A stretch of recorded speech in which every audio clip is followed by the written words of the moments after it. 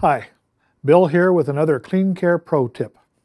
Black heel marks may be a sign of two different conditions. The first is that the floor may be worn and have microscopic scratches. As the shoe makes contact, some of the rubber fills those scratches and leaves a mark.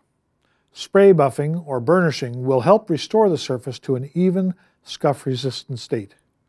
In some cases, however, this might not be enough and the floor may need to be scrubbed and refinished. The second is that the floor finish hasn't had enough time to cure and has not hardened, making it susceptible to marking. Burnishing the finish with a low pad pressure setting after 24 hours of drying will help speed up the process and make the floor more resistant to scuffing. For more information on floor care and for other pro tips, check out the links below.